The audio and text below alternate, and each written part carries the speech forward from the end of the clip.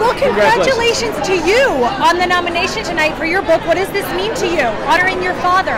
You know what? It probably means more, maybe more than any award that I've been nominated for, because my dad was the kindest man I'd ever met in my life, who happened to be my dad, and he just showed me how to do life, you know. And so, to me, it's like it's just not just about me. All my records are nominated, but this is my dad shaped me, you know, just the way he loved my mom and my sister and the community.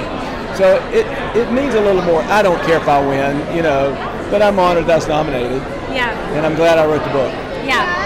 And Michael, there are so many artists here tonight, and you've paved the way for so many of them. What advice do you have to the next generation of Christian artists? Stay humble. It's not about you. And that's the key. Because, you know, God, you know, I'd rather humble myself. Being humbled by God is not a lot of fun. You know, so I just think that's the key, and I think God will exalt you, and I think He'll give you favor, and I think He'll do extraordinary things if you stay humble. I think that's the key.